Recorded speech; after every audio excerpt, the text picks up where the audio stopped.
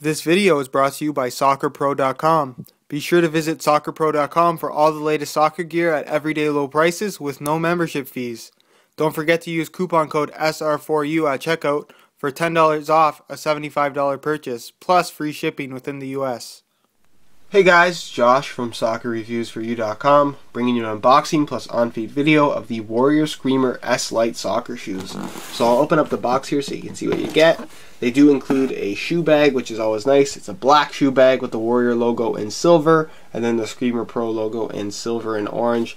Always nice to get some extras with your shoes, and that is all that's included in the box other than the shoes themselves. So I'll take the shoes out, get the box out of the way, and give you guys a look at these, because these are some crazy looking soccer shoes. This is the S-Lite model, which is the synthetic model. There's also a K-Lite model available, which I'll leave an annotation on screen to the unboxing plus on-feed video of that, because that went up about a week ago. If you haven't seen it already, definitely recommend checking that out, because it's very, very different from this particular shoe.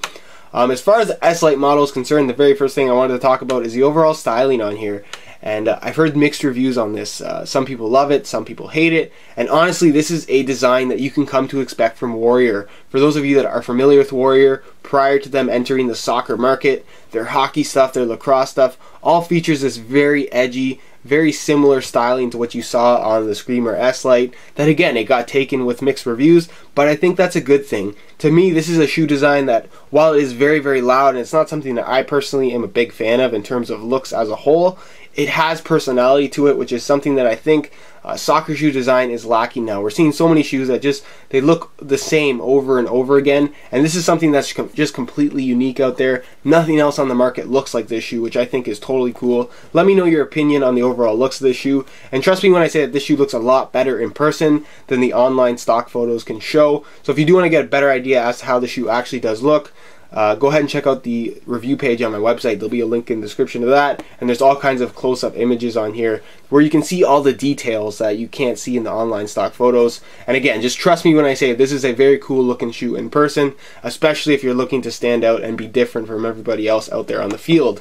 As far as the synthetic upper is concerned, I was worried about this shoe coming out in synthetic simply because synthetics are a tough market to break into. Lots of companies have been kind of working at their synthetics, and they're just now getting to kind of produce synthetics that are pretty good. For example, Adidas is one of those companies. I feel like their synthetics are just kind of catching up at this point. They're finally getting to be pretty good synthetics, and honestly, this is a shoe that impressed me. I didn't expect the synthetic to be this nice on the shoe. It is a one-piece synthetic microfiber upper, and they did this shoe very unique. If you look at this kind of like light blue color on here, that's where the one-piece synthetic is. All these other colors and all this extra detail on here is added on after the fact. So basically you have this one solid, very light blue synthetic all the way around. Again, it's one piece. There's no stitch seams on this shoe at all, other than this one stitch here at the back, which is very, very impressive that they were able to do that. And basically all these little extra things, this navy section, the Warrior logo, these little PU fins going around the forefoot area, are added on after the fact with some kind of heat molded process, similar to like a hyperfuse that we see from some of Nike's basketball and running shoes, which is somewhat unusual, and it's really well done. The finishing on here is fantastic. Everything's in its place. Everything seems to be very well made and well constructed. Nothing feels like it's cheap or going to fall apart, which again is very, very important and can be an issue with a lot of synthetic shoes, and it's just not with this shoe, which I'm very, very impressed with on Warrior's part anyways. As far as these little kind of arrowhead vamps you have going on the front, that's exactly what they're called. They're called the forefoot arrowhead vamps. And you can see there's these little rubber PU fins that are kind of shaped like arrowheads. And basically they're direct injected into the microfiber upper itself. And it doesn't feel like it's going to fall off. And it's something that reminds me very much of like the Predator LZ. Or for those of you that can remember some of the older Umbro stuff that had the Michelin rubber tire stuff on here, that's what this reminds me of. And honestly, it's very well done. They made these very little, very small fins, so it's very sectioned out, and it flows really well with the upper. You can see it kind of has that snake skin, reptile skin look to it, and honestly, it doesn't come off. It's not all that aggressive in terms of how far it raises from the upper, and I'm very curious to see how that's going to perform in terms of just touches on the ball and the amount of grip it's going to add when striking and trying to bend the ball. Just very, very cool technology, and again, something that's unique that we haven't seen yet in the soccer world. So very curious to try this out. Again, if you want to check out those high quality images on here to get a better idea of the overall depth of this actual rubber, go ahead and check out those high quality images on my website. As far as the lacing system is concerned, you can see it still has that same offset lacing system with the laces kind of going very deep to the outside of the shoe. And again, because this is a synthetic model as opposed to the leather K-Lite version, again, it's curious because this dynamic kind of lacing system here that's unlike anything else out there on the market was good on the K-Lite version simply because the leather could stretch. So I'm not sure how the shape is going to work out with this synthetic model. Again, we'll see that in the on-feet pictures because I've yet to try this shoe on. You still have that same exact synthetic tongue like you get on the kangaroo leather version. And then you have these kind of navy and orange overlays on the upper through the midfoot. And while that may appear to be nothing, it's actually a design element of the shoe. That's what they call the thorax exoskeleton, and you see how it's running on the inside and the outside. And think of it as kind of like a sprint frame from the Adidas Adizero, but it's basically on the outside of the shoe, and it's there to provide that lateral support when pushing off and really hug the foot and hold it in place when you are kind of having these really quick side-to-side movements to keep the upper from kind of moving and stretching with you. So it's going to have that more one-to-one feel when it is tied up on your foot. So again, a very cool idea, and it's interesting that they put it on the outside of the shoe as opposed to the inside. As far as the heel liner is concerned, you can see you have that same exact dimpled, almost basketball-like heel liner like you would get from the K-Lite model. And then of course the entire liner, it's hard to show you guys on camera, but the entire liner is completely seamless. It's all one single material. There's no stitching, no seams at all. So it's going to be very, very difficult to get a blister in these shoes, which is going to make them very comfortable for a synthetic model, which is somewhat unusual.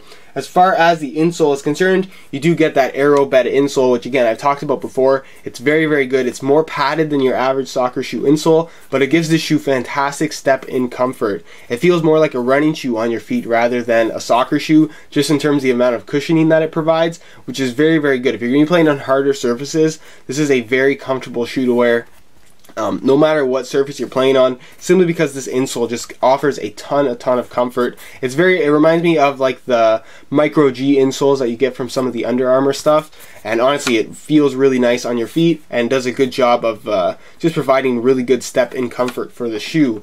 As far as other extra elements you're going to find on this shoe, you do have the murder hole cutouts on the Achilles guard as well as on the tongue, and this is kind of there for allowing for really good adjustability to the shoe. It's easy to put on because you can grab onto these murder holes. They're very easy to grab onto. And it also adds for tons of flexibility in the back of the shoe, which is really, really nice. Another unique feature on here is the actual kind of external heel counter itself.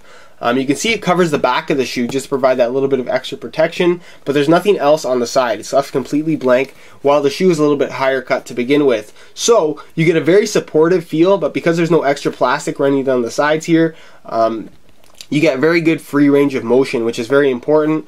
So you gotta get the best of both worlds here. It feels like a low cut shoe, but it offers the support of a higher cut shoe, which is really nice and something that, again, is completely unique to the Warrior Skreamer line of soccer shoes. You can see you have these little hang-offs on the outside and inside of the shoe, and that's just to hold your heel in place. So there's no lack of support in the heel area like I was talking about earlier. Then of course you do have this little kind of back guard here with the Warrior logo in orange, which looks really good as well. As far as the sole plate and stud pattern is concerned, the sole plate features this carbon fiber shank running down the middle, and that is called the X-Bow shank from Warrior. And again, it's there to provide that nice responsiveness, that good stiffness through the midfoot area for striking the ball, but it's also very, very flexible. The shoe's stuffed right now with paper, so it can't really flex, but trust me when I say this is a very, very flexible shoe. It doesn't feel stiff and awkward like most carbon fiber sole plates do, and it has a natural curve to it. They made it pre-curved, so again, it doesn't feel like it's going to be too stiff. You're not going to have issues with your heel rubbing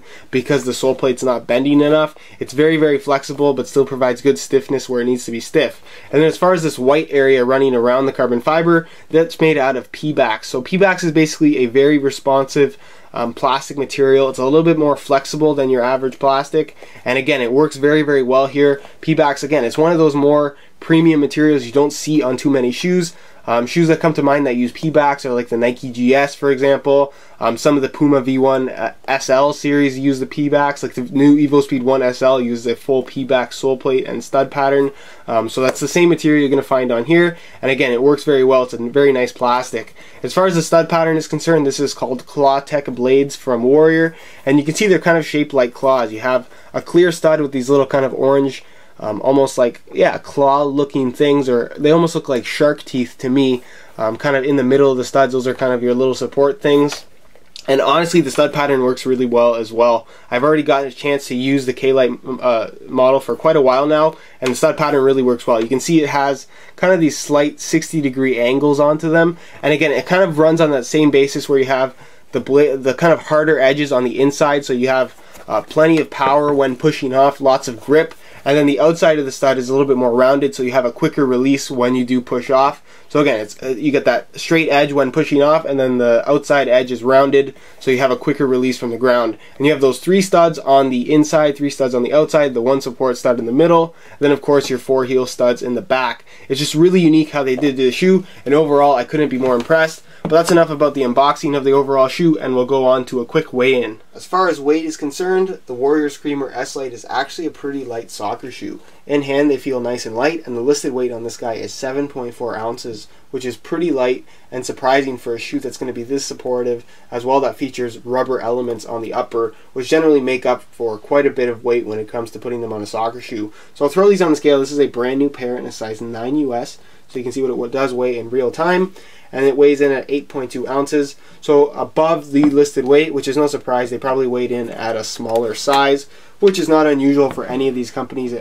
These shoes almost never weigh in at the exact listed weight, but I just wanted to give you an idea as to how lightweight these shoes actually are. Anytime you're around that 8 ounce mark, that's pretty much a sweet spot as far as lightweight soccer shoes are concerned. So just wanted to give you an idea of what they actually weigh, and we'll move on to what they look like and how they fit on feet.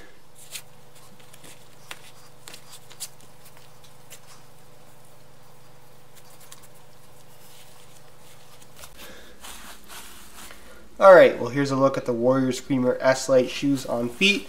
As you can see, they still have that very unique look to them, very crazy looking shoes. If you're looking to stand out, this is definitely the pair to do it. Give you that full 360 tour of these guys, because honestly they are some wild looking shoes, especially when they are in the light. As far as sizing and the overall fit of the shoe is concerned, they fit pretty nicely from right out of the box.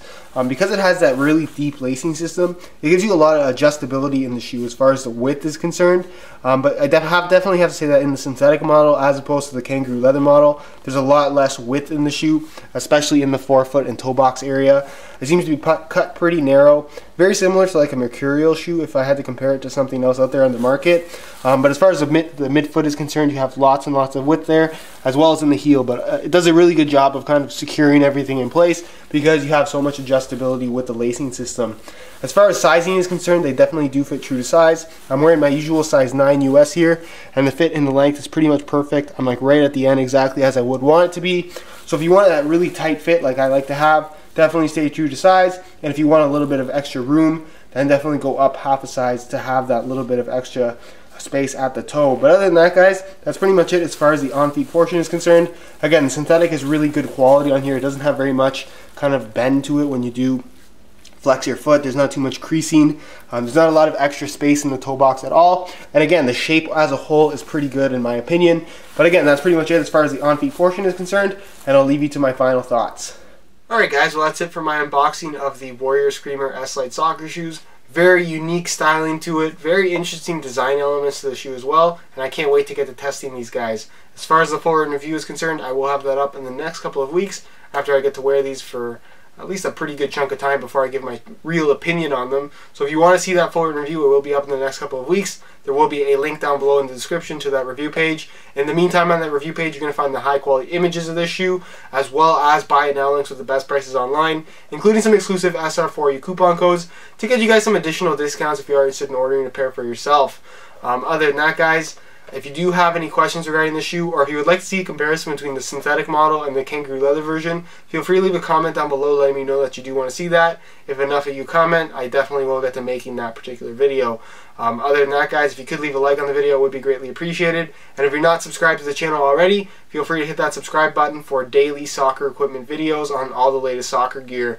Other than that, I hope you enjoyed the video, and thanks for watching.